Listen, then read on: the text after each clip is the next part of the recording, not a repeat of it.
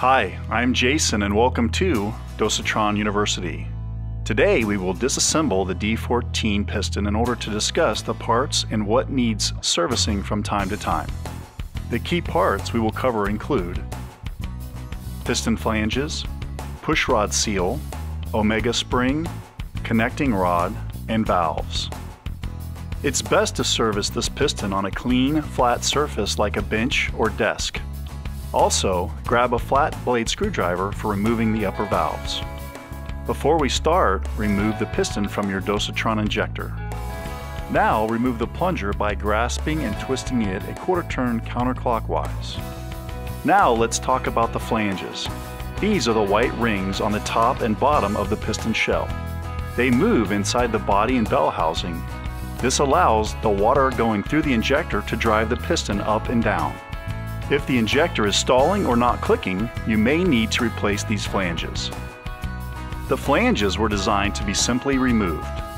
In order to remove the top or larger diameter flange, locate the small notch inside the black piston shell. This is where a tooth on the inside of the flange locks it into place. In order to unlock, apply pressure to the flange on either side of the notch. Then twist the flange counterclockwise. It may be a snug fit. After it rotates, lift to remove. If you flip the piston, you can do the same steps to remove the lower or smaller diameter flange.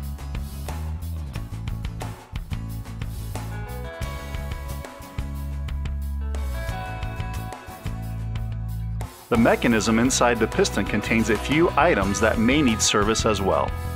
To remove these parts, use a flat blade screwdriver and remove the upper valves from the valve support frame like this.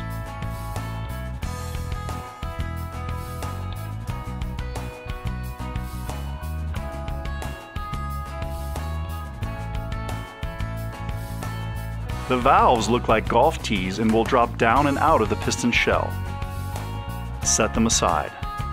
Now grasp the top of the white plastic parts of the mechanism and lift straight up.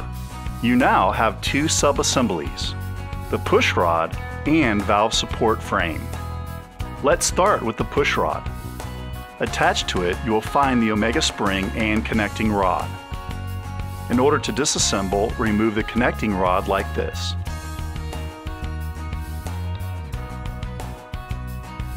Now twist and remove the omega spring out of the push rod. Both the push rod and connecting rod have retainers that hold the ends of the omega spring in place.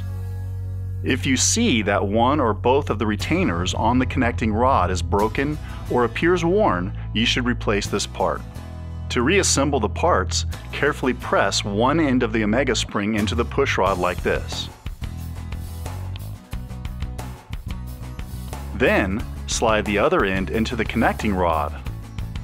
The key with this step is to make sure that the curved top of the push rod faces in the same direction as the omega spring. We suggest replacing the push rod seal at this time.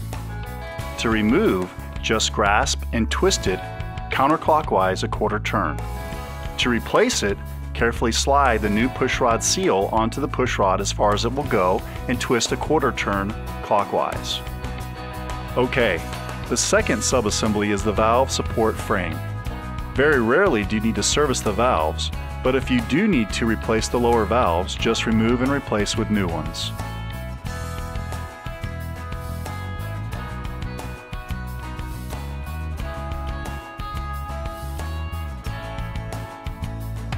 So, to put everything back together, let's start with the flanges.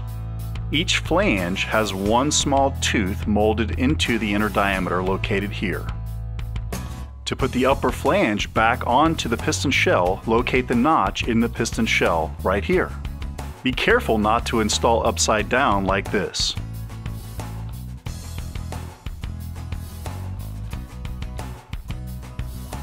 Make sure that the tooth aligns with the shell and press the flange down and twist it a quarter turn clockwise to lock. If it is difficult to twist, or if the flange lifts up easily, just remove the flange, realign, and try again. The lower flange works the same way. Locate the tooth and notch, being careful not to install upside down like this. Then align and press it into the shell. Twist a quarter turn clockwise to lock. Inside the piston shell, you will notice 4 holes in a line and a single hole on the other side.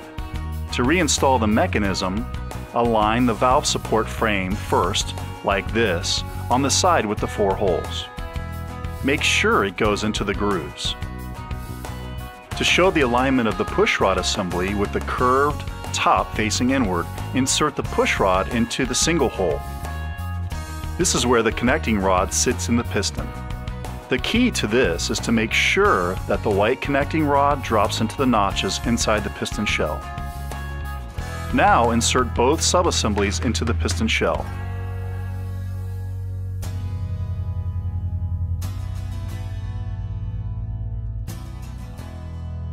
Using your index finger, push on the spring. This will set everything into place and you will hear a click. If the parts aren't fitting together, just lift both subassemblies out and try again. To wrap up, pick up the upper valves and insert them into the bottom of the upper area, snapping them into the valve support frame.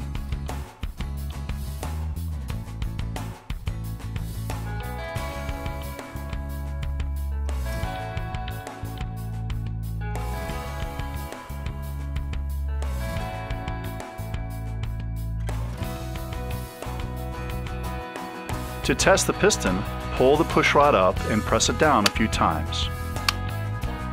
It should click in both directions. Now you can press the plunger into the bottom of the piston and twist a quarter turn clockwise to lock. Carefully press the piston back into the injector and install the bell housing. That's all for now. Please feel free to contact us at 800-523-8499 anytime we can provide assistance or information. To see our other videos, please check out our YouTube channel or visit our video page at dosatronusa.com. I'm Jason and this is Dosatron University.